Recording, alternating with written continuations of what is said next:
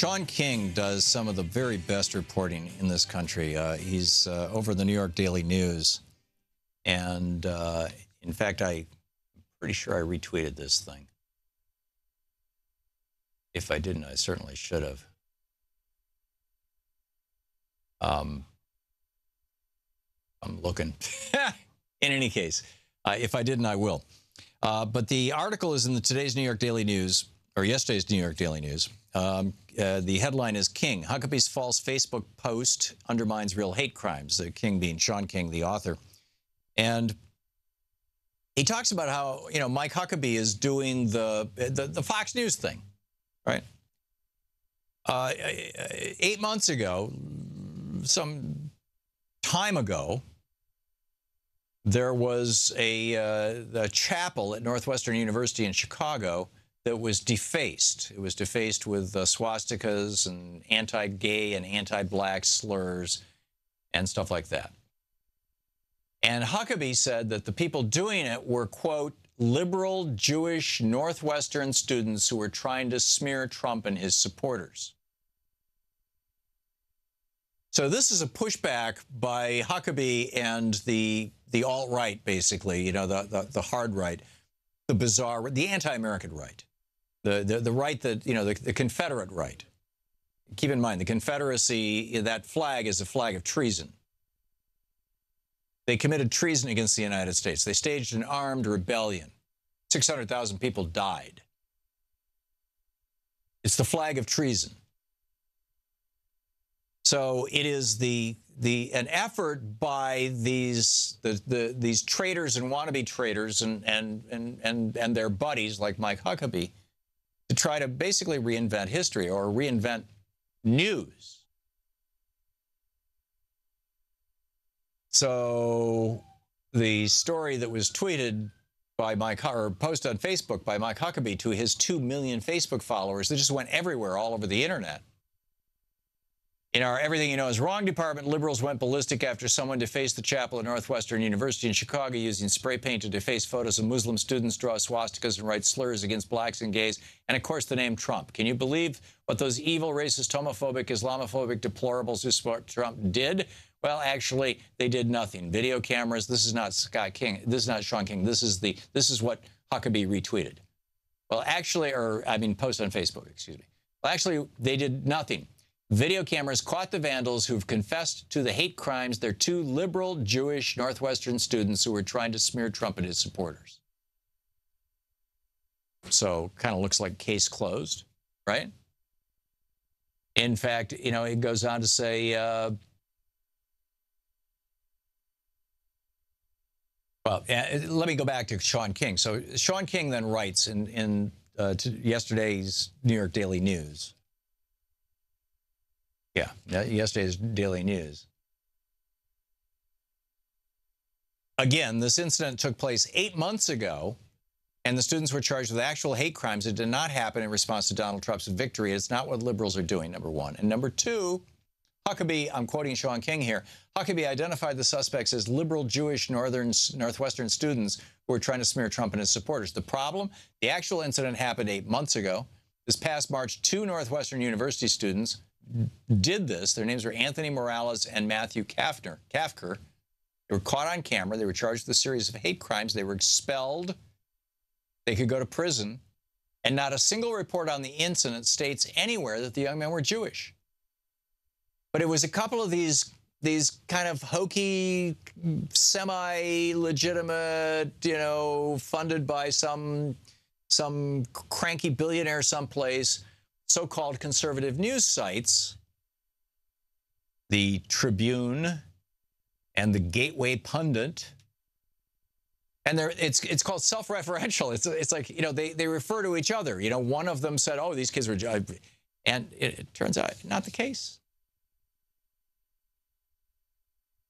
Meanwhile, hate crimes across the country are exploding as a result of the election of Donald Trump. And the hate crimes are being committed by Trump's supporters who are trashing Muslims, who are going after people of color, who are going after gay people.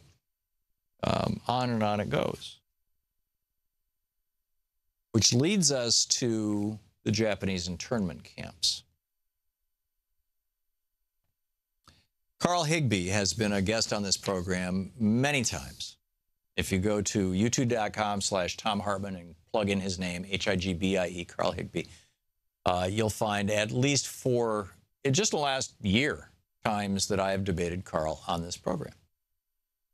He is an outspoken and proud right-wing conservative. He's a former Navy SEAL. He's the author of a book about that. And he went on Fox News a day or 3 ago and said, we should have a registry of Muslims in this country, or people who came here from Muslim countries. And the Fox News host was like, really? And he was like, yeah, there's a precedent for it. Franklin Roosevelt did this with Japanese in World War II. Let that sink in for a minute. In the Korematsu case, the Supreme Court actually upheld at least the registry part. And the court decision says explicitly the other issues, whether they could be held in the detention camps, was not the case brought before the court. And so we're not ruling on that. So, putting them in prison, you could argue that it's been decided by the court, and many do. Certainly, though, the court has said, and it still stands, it's okay to have a registry of people based on their national origin. This is, right now, the law in the United States. Carl Higbie is arguably right about that. And then, meanwhile, Chris Kobach, the guy who brought us Senate Bill 1040, I think it was, in Arizona, the Your Papers, Please law that created such a furor, and then went to Kansas and became the Secretary of State for Kansas, the state where one of the Koch brothers lives, where Koch Industries is headquartered, and put together Interstate Crosscheck, which Greg Palast has done such brilliant reporting on, gregpalast.com for the whole story. Chris Kobach, I think is probably more responsible than anybody else, other than the Democratic strategists who blew it. But I think that, who failed to turn out the Obama's people, but in particular millennials.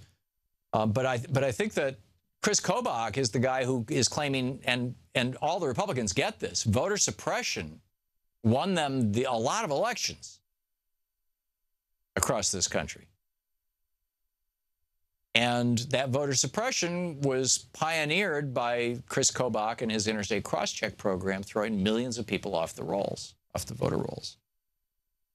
And so now here in today's Washington Post, this is in Derek Hawkins' Morning Mix, a key member of Trump's transition team, Kansas Secretary of State Chris Kobach, said Trump's policy advisors are weighing whether to send him a formal proposal for a national registry of immigrants and visitors from Muslim countries. This is getting strange. Back in 1942 and ending in 1946, following the Japanese attack on Pearl Harbor, the U.S. government incarcerated as many as 120,000 people of Japanese descent in internment camps throughout the United States. The majority were U.S. citizens. In 1988, President Ronald Reagan signed a law paying $20,000 in reparations to each surviving detainee. He apologized for the mass internment, calling it a great injustice in American history. But President Reagan did not attempt to go to the Supreme Court and have Korematsu overturned. So, gee, we're really sorry we did that to you, Japanese Americans. And 2/3 of them were actually American citizens born in the United States. The vast majority of them were American citizens, period. But, this is going to be how the Trump administration starts out. It's getting real interesting. It's getting real interesting. Watching all the machinations, all the craziness, and all the jockeying for Donald Trump's ear, because this guy is he's like a blank slate in many regards. He has no core principles. He's not like Paul Ryan, who just believes that, screw poor people. We'll be back. This is the Thom Hartmann Program. If Chuck Schumer can get to Donald Trump before Mitch McConnell does, this will get real. Frankly, I'm skeptical. I'm very skeptical. But we'll see.